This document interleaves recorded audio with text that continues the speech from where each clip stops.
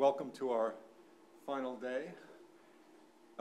Just remind everybody that the abbreviated or shortened program for the day, so talks 9, 10, 11:15, and 12:15. There's tea after the 10 o'clock talk, and then so anyway, all four packed into the morning and action packed, so then I guess dash out for lunch. So anyway, that's, you could all check the schedule, but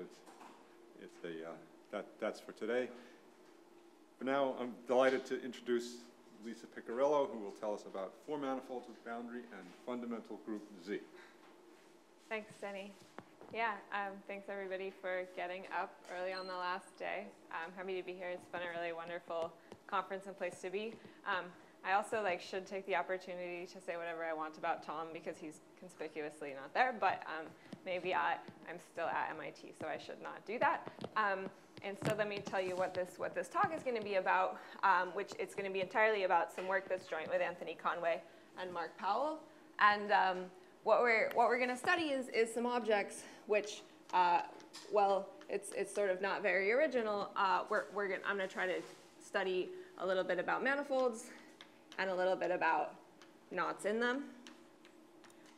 But the context I'm going to be working in is that the dimension will be 4. And so in order to have a talk that contains me convincing you that we know really anything at all, I need to put some really strong restrictions on what kind of four manifolds I'm talking about. So I'm going to assume that pi1 of either the manifold or the surface is either trivial or Z. So some comments about what knots mean. Dave made a compelling case yesterday that codimension 1 is an interesting place to study knotting, but I'm, again, being less original. Knots will be codimension 2, so you might want to think about this as surfaces. And then just like in classical knot theory, when I talk about the group of a knot, I want to talk about its complement. So all of my surfaces are going to live in simply connected spaces, and when I say the group of the surface, I mean the group of the complement. Okay, and then now what I want to try to do is tell you what we know about these objects in a few categories. So I'll tell you what we know about them topologically, what we know about them for the smooth closed setting, and in the smooth with boundary setting. Topologically, we know quite a lot. I'll state them more precisely, but for these groups, both for four manifolds and for surfaces in them, we have classification theorems. And the main theorem that I'm going to talk about today contributes towards this classification. Okay, so we know quite a lot in the topological setting. For the setting with smooth closed manifolds, we also have started to make some progress on the babyest case of this, which is, we've taken kind of the simplest classification problem you can think of, and we've given it a name. So this is the Poincare conjecture. And for surfaces, there's something called the unknotting conjecture.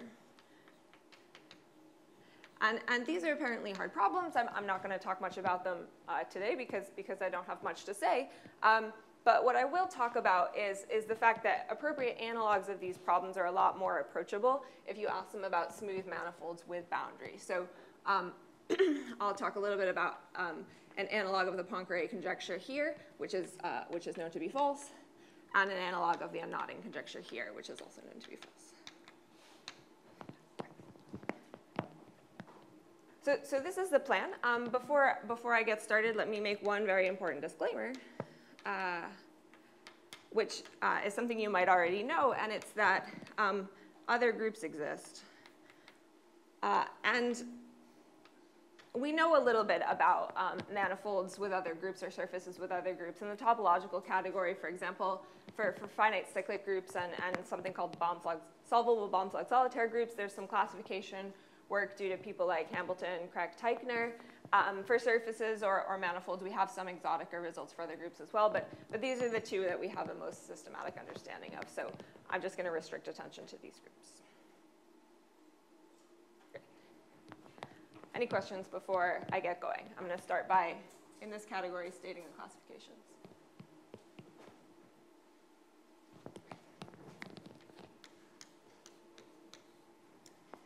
Okay.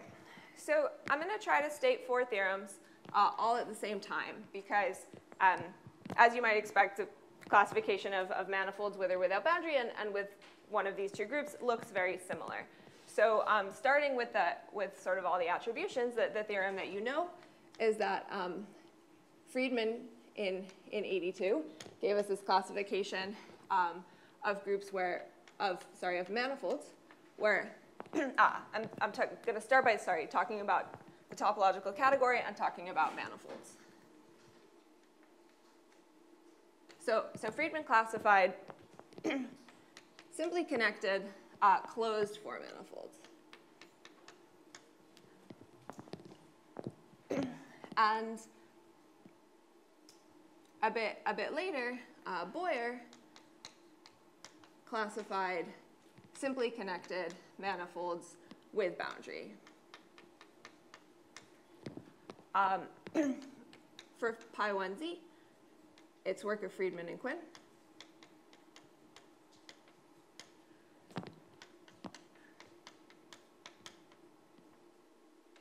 In the setting with no boundary. And the theorem that I'm going to tell you about is a combination of work of my collaborators independently, and then the three of us.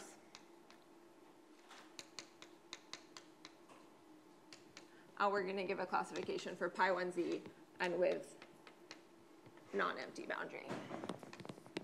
Okay. So the way I'm going to do the statement is that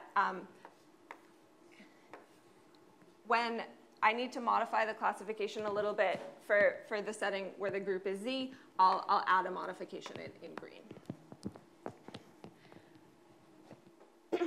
So the statement is going to be that our set of objects, which is topological four-manifolds, let me say with boundary, but I'm allowing the boundary to be the empty set, and Pi1G, where G is one of our two groups. These manifolds, and I'll add a couple hypotheses in a second, these manifolds classified up to homeomorphism, I'm going to say rel boundary. If there's no boundary, that doesn't mean anything. This set of manifolds is in bijection with a set of, in the most generality, 5 invariants. So the statement I'm going to write here is not completely precise. If I really wanted to state this as a sort of precise bijection, I'd need to give you a list of 5 like purely algebraic thingies over here that you can define without referencing the manifolds. That statement's kind of a mess. So the way I'm going to state this now is sort of more intuitively. If you start with a four-manifold with these properties, what are the pieces of data you need to write down to completely capture the manifolds? But we do also have a realization statement. So if you give me those invariants, then I can give you a manifold. Good. So the invariants, well, the first one is probably something you're expecting. It's the homeomorphism type of the boundary. That's certainly something you need to record. If there is no boundary, there's not a lot of data there. The second thing you need to record is also kind of very simple object. You need to know the inclusion map from Pi1 of the boundary into Pi1 of the filling. Okay? So if you have no boundary, neither of these are very interesting. The first invariant that shows up all the time, you're expecting, you know Friedman's classification is in terms of the intersection form. So that is indeed what you want in the setting with no fundamental group. If you have fundamental group, you want a modification of this called the equivariant intersection form, which I'll describe in just a moment. The fourth invariant is going to be kind of the most mysterious one. I think most people here won't have seen it before. It's something we're calling the automorphism invariant. I'll describe that as well in just a second. This invariant also doesn't exist in the no boundary setting. And then the final invariant is a classical thing called the Kirby-Sieberman invariant. Really loosely speaking, sort of topologically, you can think of this as measuring whether the manifold has a smooth structure.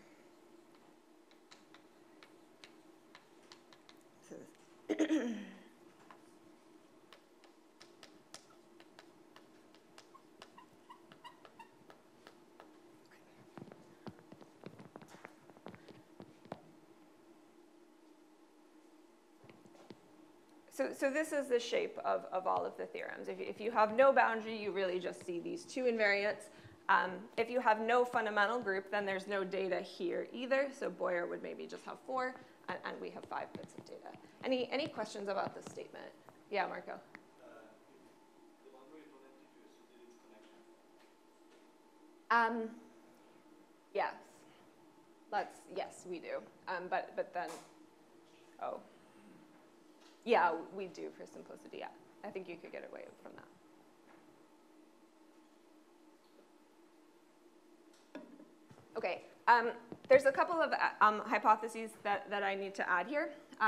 One of them is that I want to be working with boundary a rational homology sphere or some appropriate analog of that. So H1 of the boundary of X, it needs to be torsion. A bit different if when pi1 is Z, I'll explain that. And I also want to know that the inclusion map from pi1 of the boundary into pi1 of the manifold is surjective. Okay. So the first things I want to do is tell you what these things are.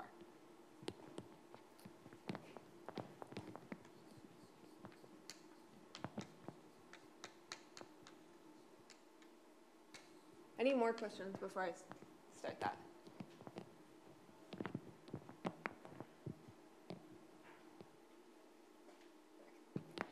So what you're familiar with is the plain old intersection form, which pairs elements of H2 and spits integers.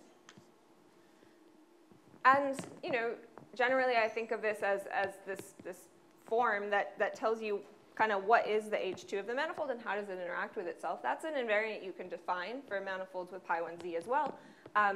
But it doesn't quite capture everything you need to know, because if you have interesting pi1, you might also want to record how does the H2 of the manifold interact with the pi1. And a really elegant way to capture that is instead of looking at the homology of the space, you can look at the homology of the universal cover, or in this case, the infinite cyclic cover. So the equivariant form pairs these homology groups, and it's going to spit Laurent polynomials. And I'll tell you in just a second exactly what it does, but before I do, let me maybe get a running example going. So maybe you want to think about your manifold as being S1 times B3 for starters. So I'm imagining this tube is, there's an S1 like this. I haven't identified the ends, but you can. And then I want to attach a 2 handle to this, maybe like this.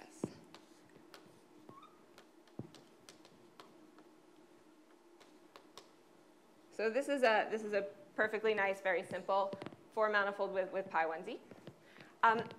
And to compute its equivariant intersection form, we'll need to look at the cover. So that's also very easy to understand. We see R times B3. And it now has a whole bunch of 2 handles stuck to it. And they happen to become 3-framed, but you shouldn't worry about that. Okay.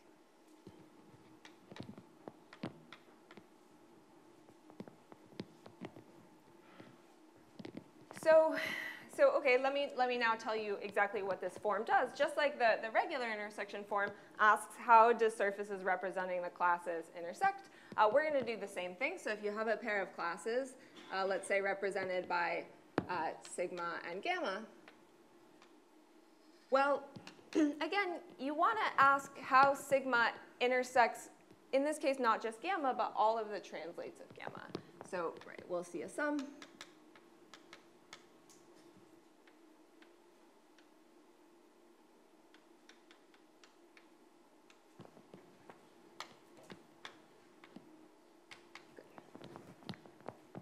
So in this case, Well, at first, if you sort of look at the homology of this cover, as a module over Z, it looks infinitely generated. I don't like to write down forms over infinitely generated modules. So you want to think about this, in fact, as being a ZTT inverse module.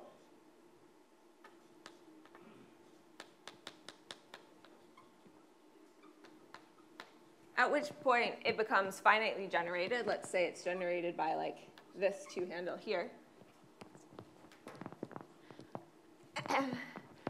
And then, well, okay, we just have to ask ourselves, if I take a class running once over this handle, how does it interact with itself? So we'll see self-intersection 3 from the framing, but then we also have to record how does this class intersect this? And we see a -1 from the linking. And then if I is larger than 1, well, we don't have any intersections between these. For I -1, we get a T, and that's it. So this is what the equivariant form looks like in this case. Questions? Is the module always free over the boundaries not empty? If the boundary is not empty, yeah.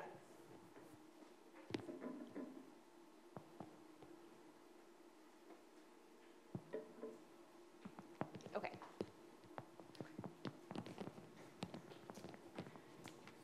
So the other sort of more interesting invariant on this list is the automorphism invariant. And to tell you sort of geometrically what this is measuring, let me remind you that when you have this H1 torsion hypothesis that we have, there's a short exact sequence, which looks like this. This is what you see in that simply connected case. So this should be very familiar. And if you're working with a manifold with Pi1Z, you sort of also have a sequence like this on the covers.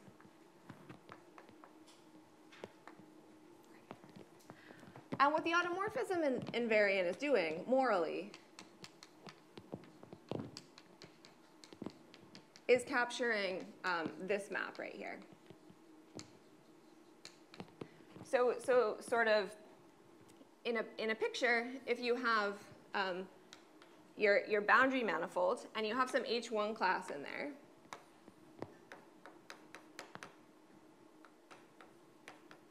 well, what the automorphism invariant is telling you is which relative class should it be the boundary of.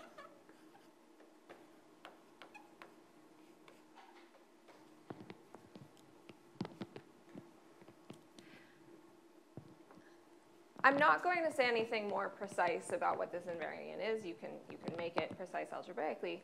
Let me just sort of try to say something about why you should be expecting to need to record something like this. So if you think about maybe trying to prove the surge activity result here, somebody's going to give you some data, and you're going to need to build them a four-manifold with boundary and Pi1Z. Well, as you can sort of imagine what data you're going to want to be told. So you have to have Pi1Z. They're going to tell you what you want the boundary manifold to be. But we know that there's a relationship between Pi1 of the boundary manifold and Pi1 of the filling. So you have to ask them, like, don't just tell me the boundary, tell me what that relationship should be. And that's this right here. Okay? And then the next thing they specify is what they want the H2 to be. Now it should interact with itself. That's great. That's this. But then you know there's a relationship between H1 of the boundary and H2 of the filling, and that's what the automorphism invariant is asking you to report. Questions here?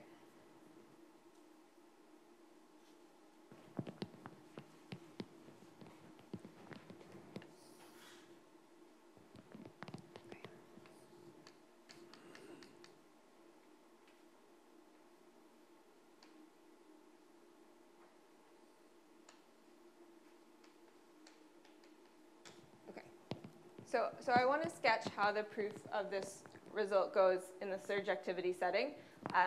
The breakdown here is that we proved surge activity. My collaborators had proved injectivity a bit before.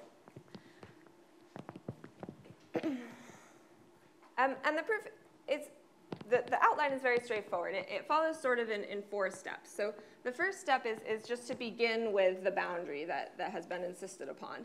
So start with M cross I.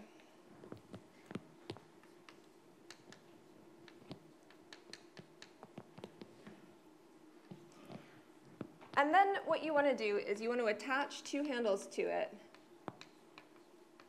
in a way sort of that's instructed by the intersection form, the equivariant form, and the automorphism invariant. Like, somebody has insisted on what the H2 should be and how it should line up with the boundary, and you're just going to force that by putting 2 handles here in sort of the way that you were told to do it. A couple of comments about this. So far, what we've built is smooth. And this step here is the main technical work.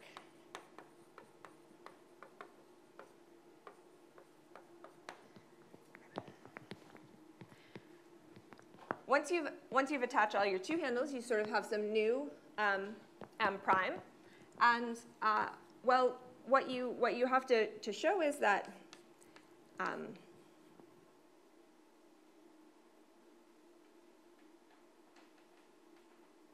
the homology of the cover of this upper boundary, sort of the one that is associated to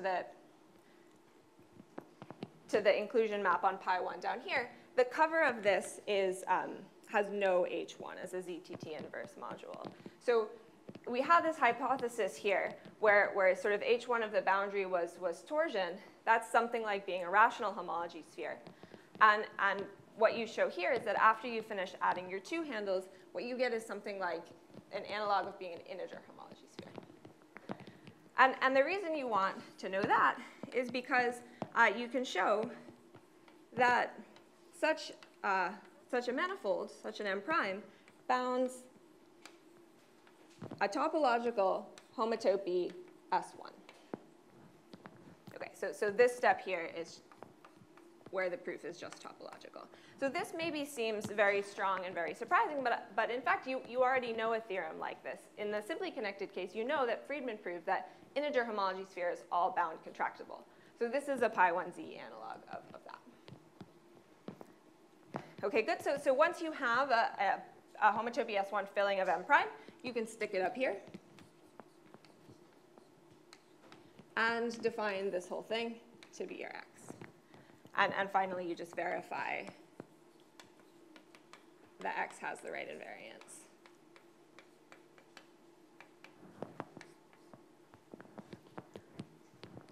Yeah. So you stated that by injection for pi1 of X equal any G, right? No, sorry. G is one of my 2 permitted groups here.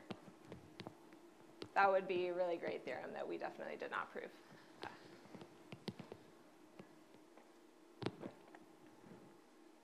More questions?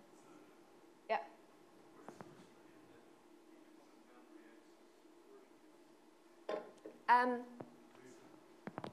Oh, sorry. Where does the restriction that H1 of boundary is torsion come in? I mean, in fact, a few places you, but maybe one that you can see is that this sequence wouldn't necessarily be short without it. But it also, you want it to get a little bit of control over what the equivariant form can be as well. Boyer, by the way, does not need it. His theorem, he can remove it, and the theorem will look very different, but he can remove it. We did not pursue removing it.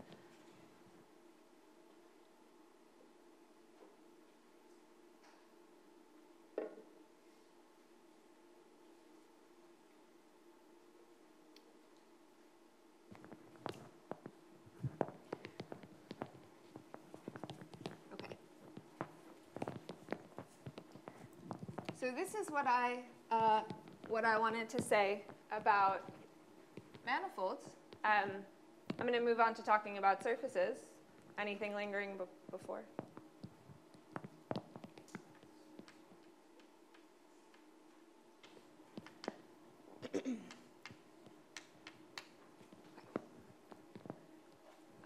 So then again, I'll start in the topological category. And here, as I said in the beginning, we again have classification theorems. So Boyer's work gives a classification of, oh, sorry, let me give a whole bunch of setup before I get going. So the settings we're always going to be working in when I talk about surfaces is that X is going to be a topological manifold with pi1 trivial. The boundary of X is either going to be empty or S3. All of my surfaces are going to be proper. And what I'm going to use for an equivalence here is that I'm going to say that in either category, a pair of surfaces are the same if there's a homeomorphism or diffeomorphism of pairs.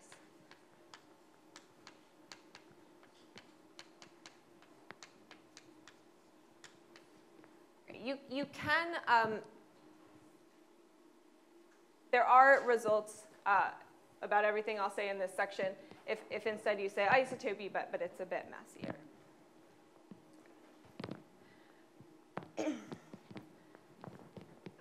And then the groups we're really interested in are the not groups. And again, that's not going to be everything. It's going to be either one or Z. OK. So now in this context, we have some classifications. So Boyer gives us a classification when pi1 of the complement is 1 and the surface is closed. And our work gives a classification when pi1 of the complement is Z, and the surface can have boundary or not. And I'm not going to state the whole classification here. It looks rather similar to this. So let me just say that classifications exist.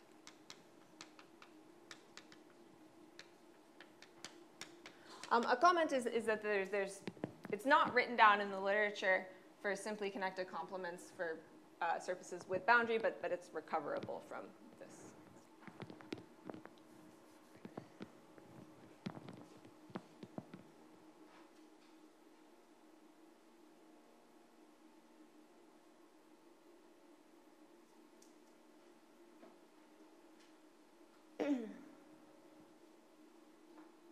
So in the smooth category for surfaces, there's this motivating conjecture, which is called the unknotting conjecture.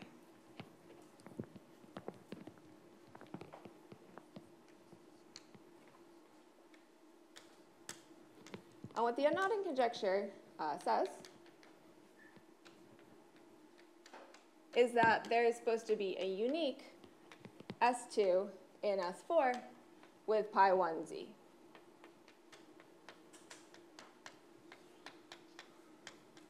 So in the topological category, this is a theorem for most genera.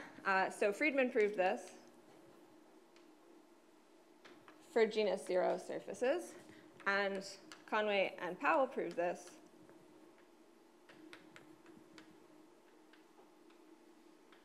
for genus greater than 2.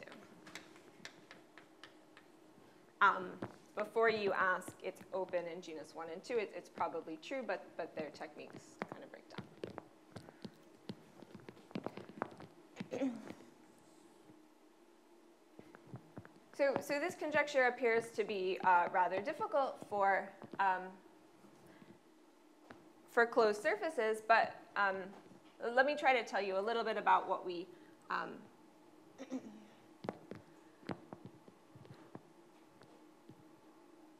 do and don't know about them. So and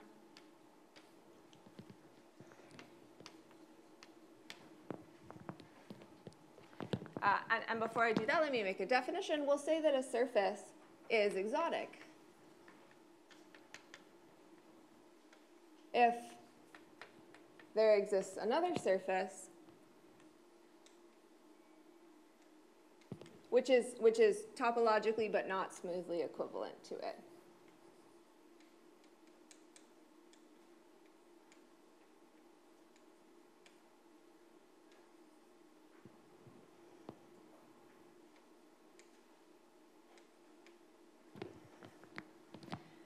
So you can ask, the unknotting conjecture is asking, is there an exotic pi1z sphere in S4? And what we know is that there exist exotic surfaces in some closed Four manifolds with pi1z, sorry, with no pi1, that's work of Finn, Tuchel, and Stern.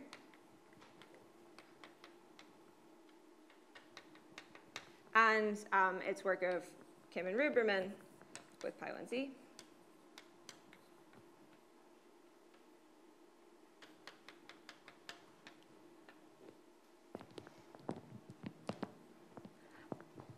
And we don't have, so the unknotting conjecture wants you to find exotic surfaces in the simplest manifolds you can work in.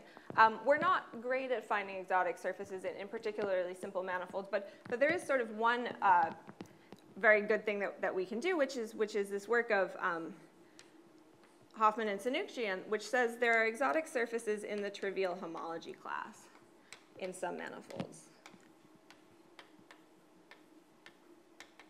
And this is important because if you're going to try to produce exotic surfaces in S4, then they're certainly going to have to live in the trivial class.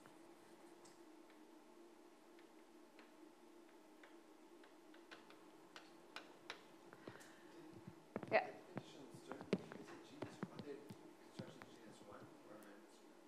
They are genus 1.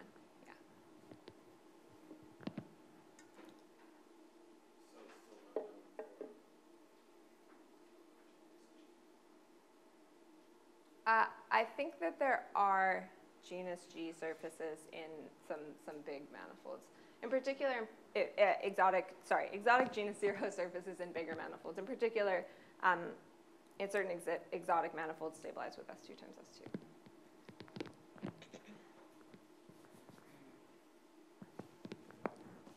Okay. But there's sort of still a lot we don't know here. So we don't know whether there exists exotic in S4 of any genus. We don't know whether there is, for example, an exotic CP1 in CP2. So this is sort of a pi1z setting. This is a no pi1 setting. And we also don't know, like, I don't know, more globally, like, if you're given some random Four manifold, can you find an exotic closed surface?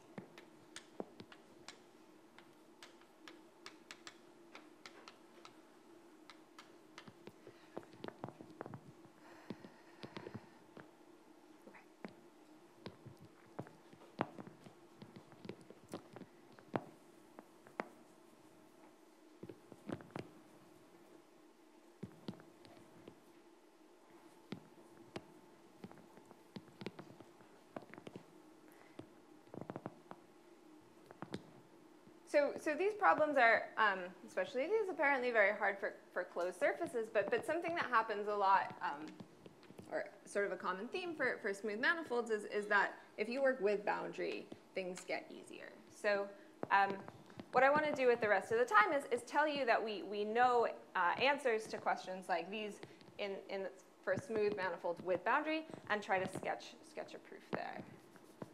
Questions before I do?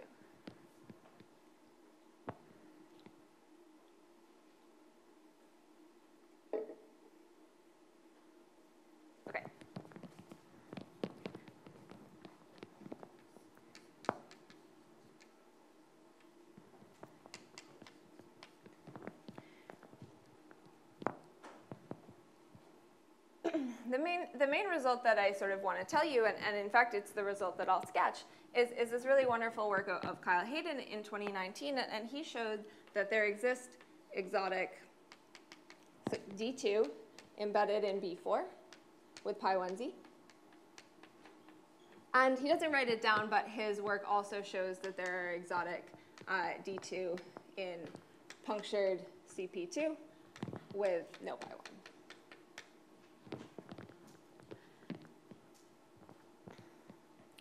So that's kind of an answer to these two questions in the setting where you have boundary. And with Mark and Anthony, we answered sort of a version of this question in the setting with boundary. So let's say for any two-handle body X with S3 boundary, there exists exotic D2 in X. And all of these theorems can also be sort of kicked up to surfaces of any genus. This is kind of the simplest case.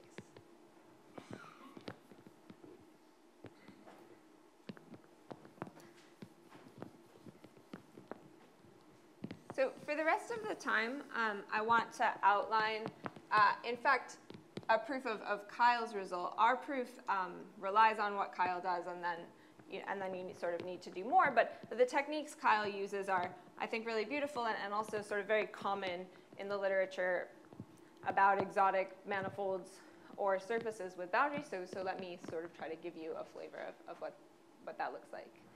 Questions before I do?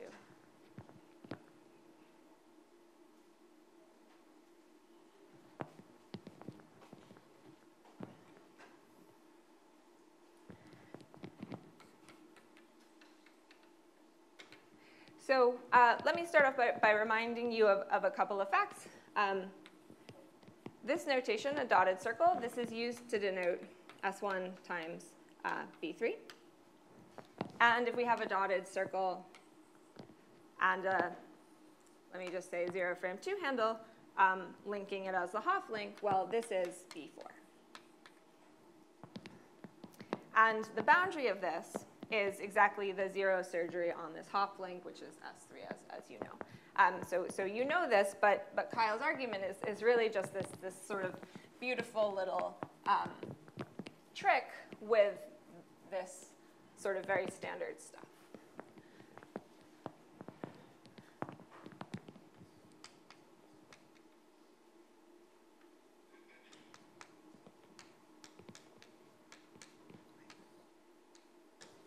So Kyle's argument is very straightforward. What we need to do is, one, build a pair of disks.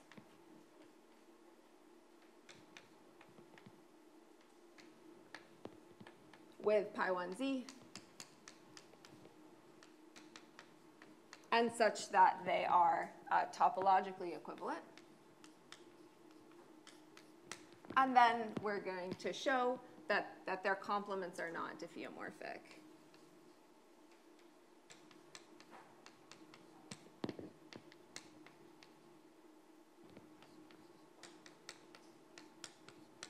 And this will in particular show that there can have been a diffeomorphism of pairs, and so they can't be smoothly equivalent.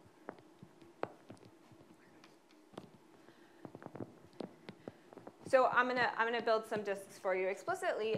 Let me start off by drawing a picture.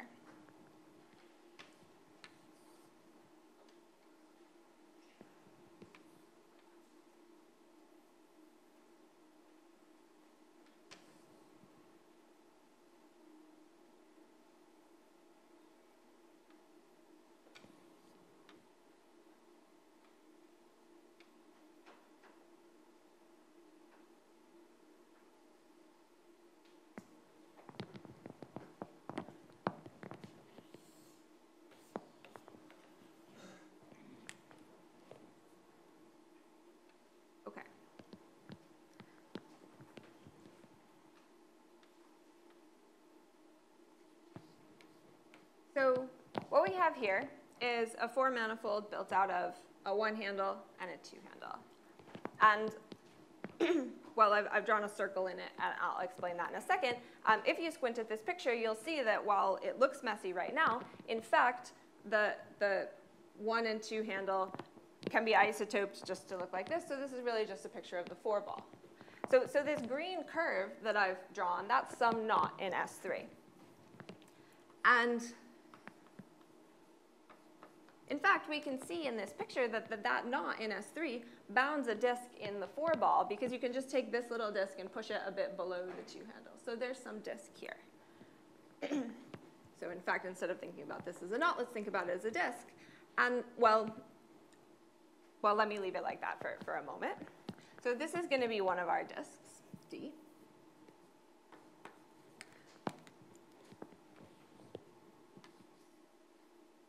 To describe the other disk, let me again draw a picture quickly.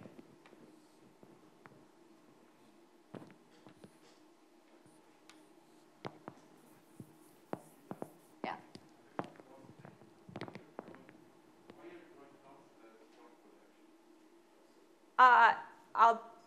I'll ask you that question in a second.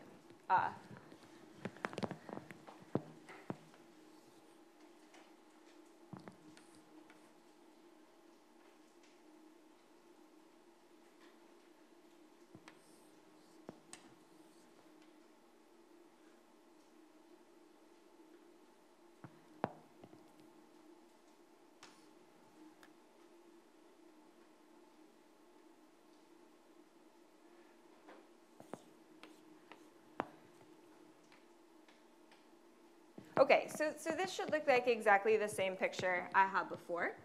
And again, I'm going to think of it as a 0 and a 1 handle, but I'm going to order them in the other direction. Because in your head you checked that this was a hop link before, I'm allowed to put the dot and the 0 in the other order. And that will again give me some sort of convoluted looking diagram of the 4-ball. So again, this green curve, this is some knot in the boundary of the 4-ball. And in fact, it's exactly the same knot as we had before, right? Because the boundary of this 4-ball is like bang on identified with the boundary of this 4-ball. They have exactly the same surgery diagram. So these are the same two knots. Okay? And then something that's a little bit less obvious in this picture, but still true, is that this knot here in sort of this 4-ball, this also bounds a disk. And the way you see that is that if you close this up right here, you would be able to drag the 2 handle around so that this only had intersections with the 2 handle, and then it'd be able to bound a disk for the same reason this does. Okay. Great. So this is this pair of disks in the 4-ball. They have the same boundary, and it's not too difficult to check that indeed their complements have pi1z. We know how to describe their complements. It's actually just to think of these as themselves dotted circles. And well, in this case, for example, you can then just read off pi1, and it turns out to be z. So these are these 2 disks. They have the same boundary. They're both in the 4-ball. They both have pi1z. And then you can just appeal to the classification to decide that they are indeed topologically equivalent.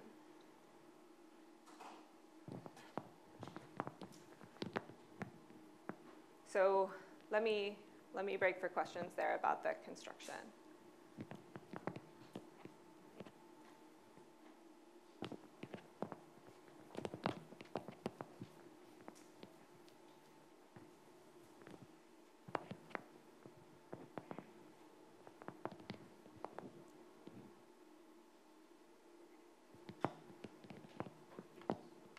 So 2. Now I just have to show that these complements here, which are in fact the manifolds whose handle diagrams are drawn here, I just have to show that these are not diffeomorphic. The first thing you want to observe, and this is something you can just sort of check using Snappy, because we know a whole lot about 3 manifolds, you check that the mapping class group of the boundary of, well, either of these surface complements, check that this is trivial. So what this tells me is that if I did have a diffeomorphism,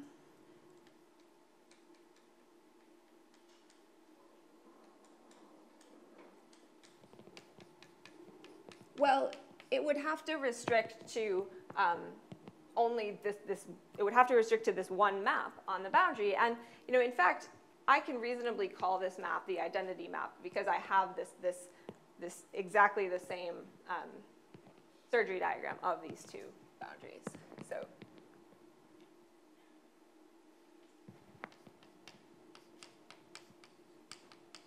schematically, what we see going on here is that if we had a diffeomorphism,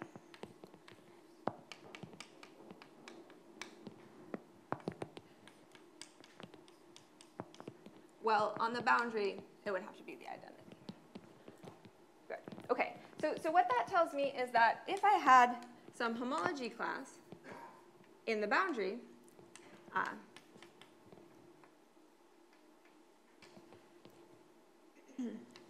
then I could take slightly bigger manifolds, which are built by attaching two handles along that homology class. Let's say this is W and this is W prime. And these would be diffeomorphic because I can just use the identity map on the handles.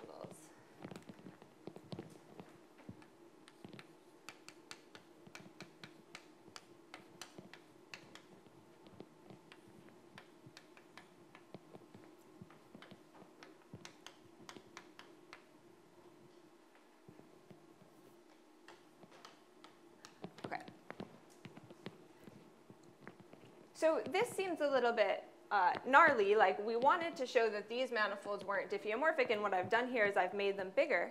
That maybe seems unnecessary, but what's really great about this step is that these manifolds now have some H2 if you add enough two handles. And in particular, maybe you want to add two handles here and here. And now, as Andras told you the other day, the genus function steps in as a really great way of showing that these manifolds aren't diffeomorphic.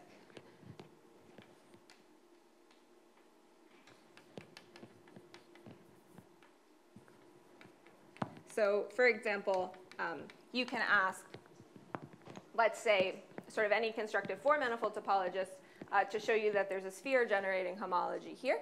And you can ask Paolo to show you that there's not a -1 sphere generating homology here.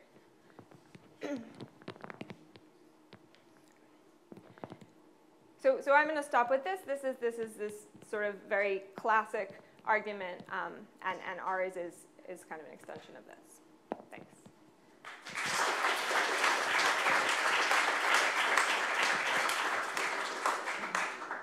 Questions for Lisa?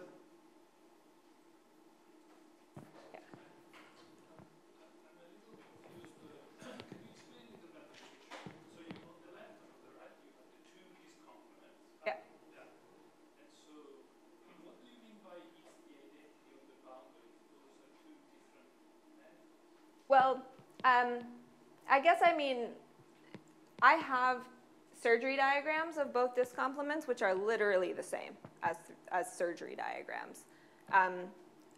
So if you feel very strongly that I not call it the identity, that's fine. I'll call it the pointwise fix map on this surgery diagram of the boundary. Yeah.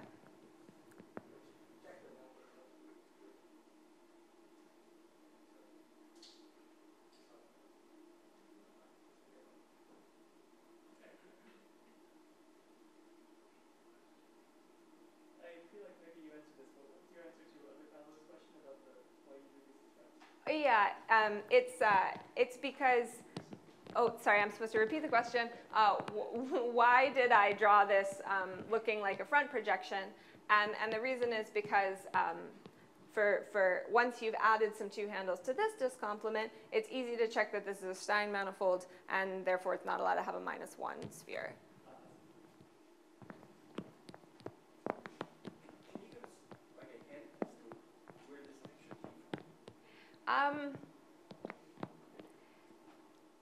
Yeah, I guess it's just kind of an augmentation of the standard maser cork.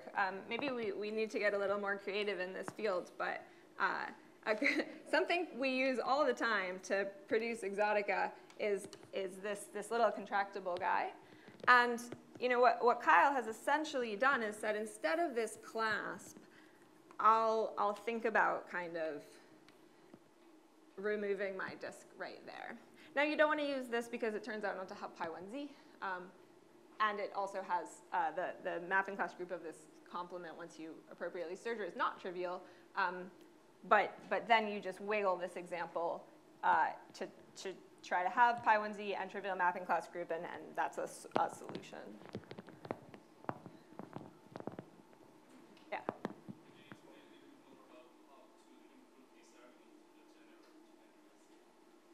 Yeah. So the question is, how do you improve this argument to prove the more general theorem for any two-handle body? So what you do is you start with a handle diagram of your two-handle body. And then off to the side, you just drill out a trivial disk for the unknot. And now what I'm going to try to do is modify that picture until I have something where I have more than one disk. So the first thing you do is you kind of start running the two handles through that trivial one handle to sort of set up whatever algebraic topology you're looking for. And then you try to get a picture that looks relatively Stein from that by also adding some stuff which has large TB but doesn't contribute to anything else. And then maybe you use a trick like Kyle's to add something where you have a pair of disks, and then an argument like this goes.